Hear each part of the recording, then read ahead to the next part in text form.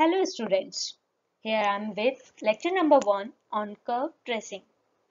Here we will learn basic rules to trace a curve. Actually, we are having three types of curves. First is Cartesian curves, second polar curves, and third is parametric curve. Other than these three categories, we are having fourth category which is Rose's curve. But it is a part of polar curve, but here we will take it separately. So let's start. First part of curve tracing, that is about Cartesian curve. So let's start with some basic definition. So first, point on the curve. So if any point AB satisfy your curve equation, that means if we put x is equal to A and y equal to B, then LHS will be equal to RHS. Then that point A comma B is on the curve. That point can be of four types. First one, it can be a single point. If your curve is passing through that point exactly once, then that point is called as a single point. But if your curve is passing through any point multiple of times, then it is called multiple point. Now under this multiple point, we are having double point. So if your point through a point, your curve is passing exactly two times, then it is called double point. Now the last one is a isolated point. So if any point satisfy the curve equation, but if we are not getting any tangent on that equation. So here just I want to tell you what is tangent. So if any curve, you can draw any curve. So at any point you are able to draw one tangent, right? So if your point satisfy the curve equation, but you are not getting any tangent at that point, then that point is a part of the curve, but curve will not pass through that point. It means it is a isolated point. Here we will discuss the double point. So before starting the double point, I want to mention here that if you are getting any point, then first you need to find out tangent at that point. With tangent only we can find out the nature of that point. Here at the double point we will get two tangent. Then only your curve will pass through that point exactly two times. Double point are of two types, one is node and second is cusp. If you are getting at a double point two tangent, but that two tangents are distinct and real, that means at the same point you are getting two distinct tangent. So as you can see in the figure, P is denoted as node.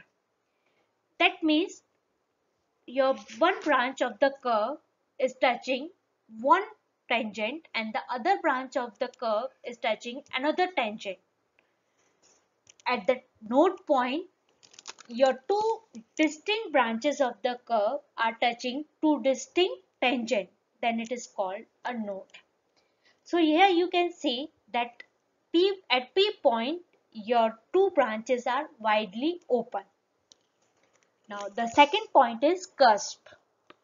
If you are getting two same real tangent at the double point, that means your one branch of the curve is touching one side of the same tangent and second branch of the curve is touching same tangent but from the other side. That means here two branches are touching same tangent at same point. That means here two branches are also touching to each other.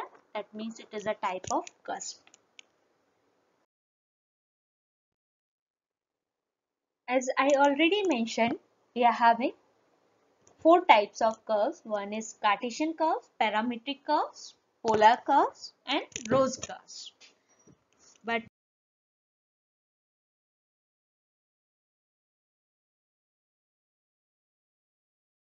Cartesian curve, that means a relation between x and y.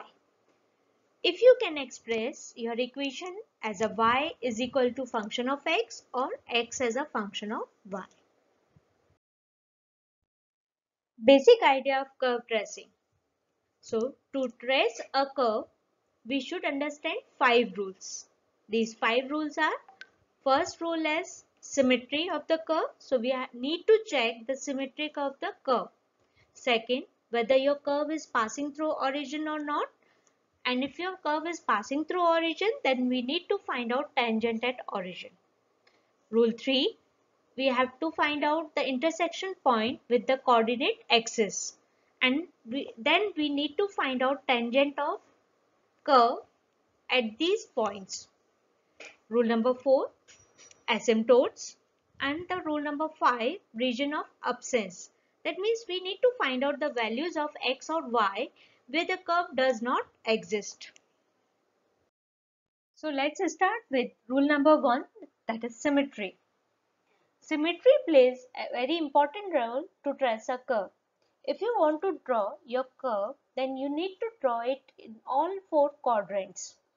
But if you know that your curve is symmetry about x-axis, so we will only draw our curve above to x-axis, and because of symmetry, the mirror image will appear below to the x-axis.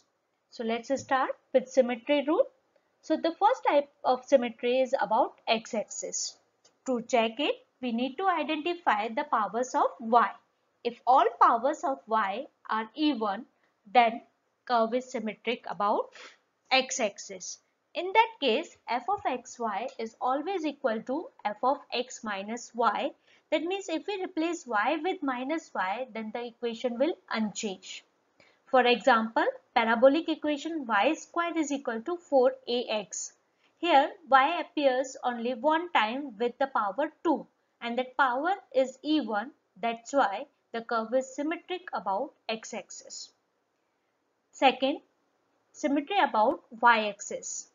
Similarly, if all the powers of x are even, that means if we replace x with minus x and equation is unchanged, then the curve is symmetric about y-axis. For example, parabolic equation x square is equal to 4ay. Here x power is 2, which is even, then the curve is symmetric about y-axis. Now the third, if all the powers of x and y both are even, then the curve is symmetric about the both axes. For example, the circle equation x square plus y square equal to a square. So here x and y both are having even powers. That's why this circle is symmetric about x and y both the axes. If you replace x with minus x and y with minus y, an equation of curve is unchanged, then the curve is symmetric about opposite quadrant. As you know, in the first quadrant, x and y both are positive, while in the third quadrant, x and y both are negative.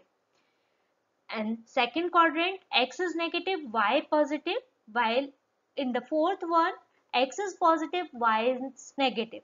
That means sign of xy are just opposite in the opposite quadrant. So if you change x with minus x and y with minus y and equation is unchanged, then the equation is symmetric about opposite quadrants. Next, fifth rule, that is about y is equal to x line. So to check the symmetric about y is equal to x line, we have to replace x with y and y with x. And if equation is unchanged, then the curve is symmetric about y is equal to x line. On a similar way, if you replace x with minus y and y with minus x, and equation is unchanged, then the curve is symmetric about y is equal to minus x. So whenever you want to trace your curve, first you have to check all these 6 properties of the curve to find out the symmetry of the curve. Now come to rule 2, that is you have to identify whether your curve is passing through origin or not. If your curve is passing through origin, then you have to find out tangent at origin. If the origin, that is point 0, 0, satisfy your curve equation, then the curve is passing through origin. That is the simplest way to identify. But the second way, you have to identify whether your equation is containing absolute constant or not. If your equation is containing absolute constant, that means your curve is not passing through origin. What is the meaning of absolute constant? That means if your equation is containing a term which is purely constant, it is not multiplied or divided by any variable. Okay, so for example, I'm having the first example, that is x into in bracket y square plus a square is equal to a square x. So here if we put x equal to 0 and y equal to 0, then the LHS side is equal to RHS side, that is both are 0 0. Hence your equation or curve is passing through origin. Here in this equation you can see there is no absolute constant. Here we are having constant, that is a square, but in the LHS side also your a square x is there, and in the RHS side also here is a square into x. So that means constant is there but no absolute constant, hence your equation is passing through origin. Now second example, let it is x into y square plus a square is equal to a square. Here if we put x and y is equal to 0, so left hand side is 0 but the right hand side is a square, that means your curve is not satisfied by 0 0, hence curve is not passing through origin. Here in the right hand side, a square term is not multiplied by any variable, that means it is called as absolute constant. In the left hand side also we are having a square but it is multiplied by x, so we will not call it as absolute constant. So second way, this equation is also containing one absolute constant on the right hand side, that is a square, hence your equation is not passing through origin. Now if your equation is passing through origin, then we have to find out tangent at that origin point. To find out tangent at origin, we have to put the lowest degree term is equal to 0, or we can say the group of lowest degree term is equal to 0. Okay, so what does it mean? I'll just elaborate this point through the example. So let's first example, that is y squared into in bracket a minus x is equal to x squared into in bracket a plus x. So here if we put x equal to 0 and y equal to 0, then equation is satisfied. That means this equation is passing through origin. Okay. Now we have to find out tangent of this equation at origin. Then we have to separate out all the degrees term. So we can rewrite this equation as x cube plus xy square plus ax square minus ay square. That means we need to open bracket and we have to take all the terms on one side and we have to make the right hand side as 0. Okay, so here we will have this equation again. I just read it, that is x cube plus xy square plus ax square minus ay square. I have written this equation in the descending powers or degree terms. So here the first term is x cube, that means the degree of this term is 3. The second term is x y square, where x power is 1 and y power is 2. Then the degree of this term is altogether 3. Then the third term is ax square. A is constant, that means no degree, and x is power 2, then the degree of this term is 2. Now the fourth is ay square. So again y power is 2, then its degree is 2, and that is equal to 0. Okay, so here if we say 3 degree terms, so x cube and xy square both are 3 degree term. So x cube plus xy square are 3 degree terms because both terms are of 3 degree. Similarly, ax square minus ay square are 2 degree terms as both terms in this expression are of 2 degree. Okay, so we have to take the degree terms, group of same degree term with sign and with coefficients. Okay, so here we are having only two groups of different degree term. first group is of 3 degree and second group is of 2 degree. So here the lowest degree term, a group of lowest degree term is ax square minus ay square. So we will put directly this group of term is equal to 0. That is ax square minus ay square equal to 0. If we solve it, then we will get y is equal to plus minus x. So we are getting our equation which is satisfied by 0, 0. That means it is passing through origin, and at origin we are getting two tangent, that is y is equal to x and y is equal to minus x. So again we are getting two real distinct tangent at the same point, then it is a double point, and that double point is a type of node. So we have to correlate it with the previous concept, that is node and cusp. So here the 0, 0, that is origin, is lies on the curve and that is of node type, and here we are having two distinct tangent, y is equal to plus x or minus x. Now one note, if curve does not passing through origin, that means we need not to find out any tangent at that point. Second example for the same rule, I am having second equation as y square is equal to x into in bracket a plus x. Now here again if we put x equal to 0 and y equal to 0, then this equation is satisfied by 0, 0. That means this curve is passing through origin. Now again by separating the degree term, we can rewrite the equation as x square minus y square plus ax equal to 0.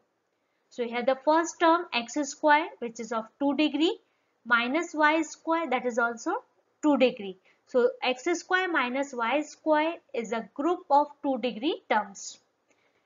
Now the third term is ax, which is of 1 degree. So 1 degree term is only ax. So we will put the lowest degree term is equal to 0. That means we have to put ax is equal to 0. If we solve it, then we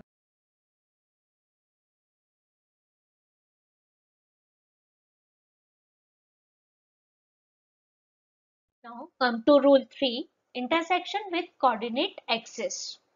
So intersection with x-axis, as you know, x-axis equation is y equal to 0. So we will put y equal to 0 in our equation and get the values of x. If you are getting any value of x as real and other than 0, let it is h, then the point will be h comma 0. If you are getting x is also 0, then the point will be 0 comma 0, which we already discussed. So no need to discuss it again here. And if you are getting x value as a complex, that means imaginary value, then that means that point is not lie on the curve, because here we need to discuss only real point. So if you put y equal to 0 in your curve and get any real value of x other than 0, then only we will discuss that point here. And in that case, let's the point is h comma 0. Similarly, if you have to find out intersection with y-axis, and y-axis equation is x equal to 0. So you need to put x equal to 0 in your curve equation and get the value of y. If you will get the y value as a real other than 0, let it is k, then the point will be 0 comma k. With this, if your curve is symmetric about y is equal to x line, then you need to find out the intersection with y is equal to x line also. In that case, you have to put y is equal to x in your equation. Then the equation will be only in terms of x. By solving, you will get the value of x. If you will get any value of x which is real and other than 0, then only we need to include here. Let x, you are getting h, then the point will be h comma h. Note, anytime if you get any point, then you need to find out tangent at that point.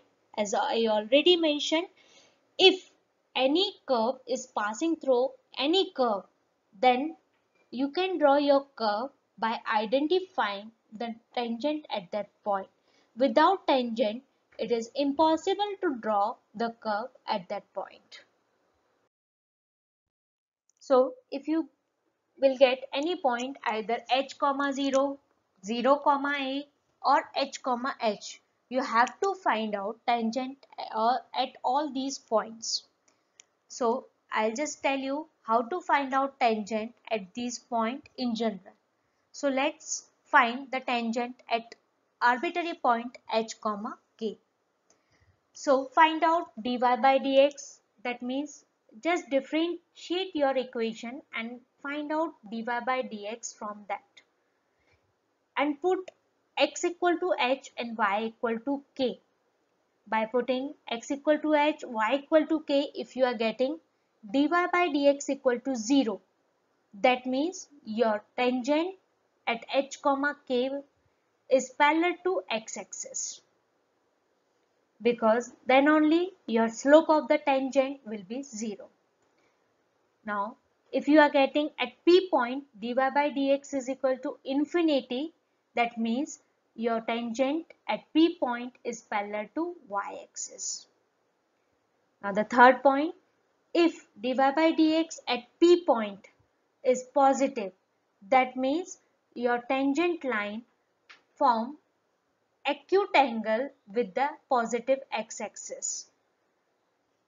Last point, if you are getting dy by dx at P point is negative, that means your tangent with positive x-axis makes obtuse angle.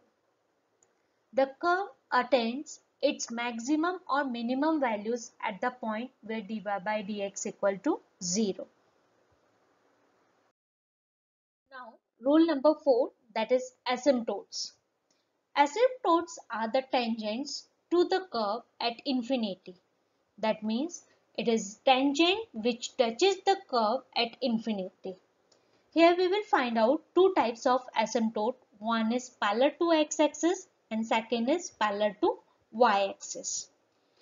If we want to find out asymptotes which are parallel to x-axis, then we have to put the coefficient of highest degree of x is equal to 0.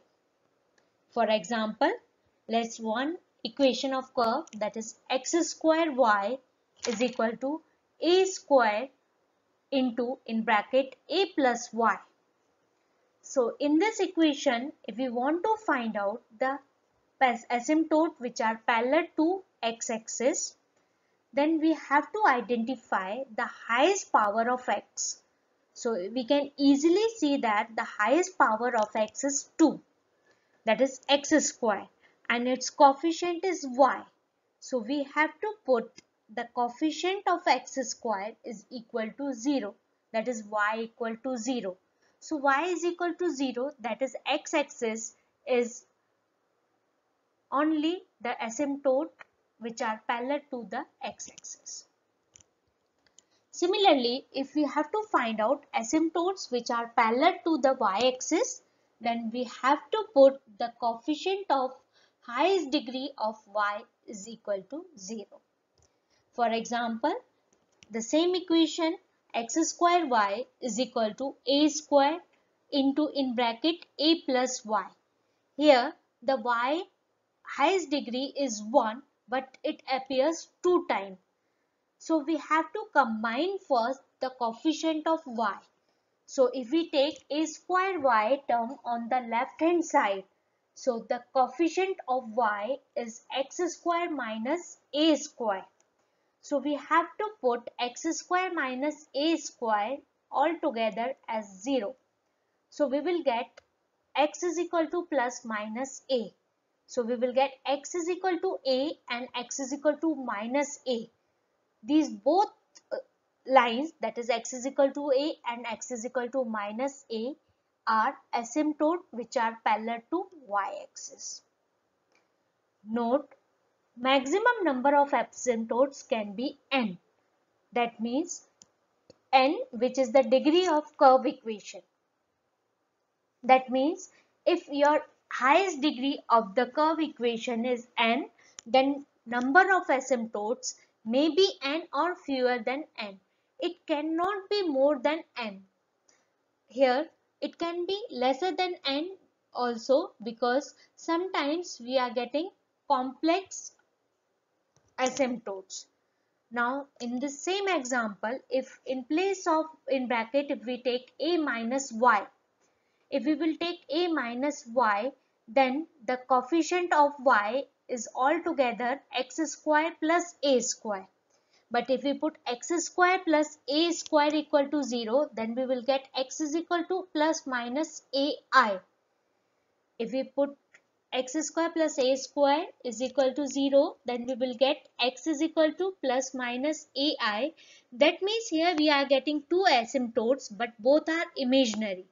That means no real asymptote. Now come to the rule 5, that is region of absence of the curve. That means you have to find out the values of x or y for which curve does not exist. If your equation is solvable for y, that is y is equal to fx, then you have to find out the values of x for which y is imaginary. Means for these values of x, y does not exist, hence curve does not exist. On a similar way, if your curve equation is solvable for x, that is x is equal to f of y, then you have to find out the values for y for which x is imaginary. Means x values are not exist for these values of y. If your equation for this, you have to solve your equation is either for x square or y square, and you have to check the values of opposite variable for which x square or y square are negative. Let's understand this concept through example. So take first example as y square into in bracket a square minus x square is equal to a square x. So to find the region of absence, first we have to find out whether this equation is solvable for x square or y square. If this equation will be solvable for x square, then you will be able to write down the x square value in terms of y, which is not possible here because we are getting two terms of x. One is containing x square term and second is x. So here we are not able to write down x square value only in terms of y. But on the other hand, we are able to write down this equation as a y square function of x, right? So we can separate out the y square term on the left hand side and remaining x term on the right hand side, right? So this equation is solvable now for y square. So we can rewrite this equation as y square is equal to a square x whole upon a square minus x square. Now we need to find out the values of x for which y square is positive, then the curve will exist for these values. And then next we have to find out the values of x for which y square is negative, hence curve will not exist for these values of x. But for x or y plane, x varies from minus infinity to plus infinity. So in all, we have to find out for which values of x y square is positive or y square is negative, which is very tedious task. So first we will divide the whole axis minus infinity to plus infinity into few parts. So how we can do this thing? So for that, just consider the right hand side of this equation second. So here right hand side is a square x upon a square minus x square. Now just put separately numerator and denominator equal to 0 and get the values of x. Like in this equation, if we put numerator, that is a square x is equal to 0. So we will get x equal to 0. Just mark this x equal to 0 on the x-axis. Now the second, we are getting a square minus x square denominator. Just put it also 0. So you will get x two values, that is minus a and plus a. So just put mark minus a and plus a also on the x-axis. So now you will get 5 points on the x-axis: minus infinity, minus a, 0, a, and last one is infinity. So total minus infinity to plus infinity axis is now divided into 4 parts. Minus infinity to minus a to 0, 0 to a and a to infinity. Now we need to check in each part whether y square is positive or negative. If it is positive, then curve will exist. If it is negative, then curve will not exist in that particular part. Okay, so the first part is minus infinity to minus a. Write down it mathematically.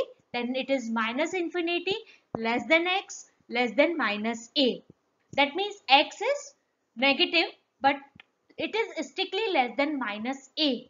Okay, now if we put that value on the right hand side of y square, so what we will get? A square x is negative, that means numerator is negative. In the denominator we put x value, so x square will be positive, but numerically it is greater than a, so the denominator is also negative. Negative upon negative is positive, means for this part y square is positive, hence the curve exists. Now take the second part. Second part is minus a to 0. Minus a to 0, again x is negative, but it is strictly greater than minus a, means numerically less than a. So if we put these values of x here, so a square x will be negative, but a square minus x square will be positive. So if it is negative numerator and denominator is positive, then total y square is negative. If y square is negative, that means your curve does not exist in this part. Now take the third part, that is 0 to a.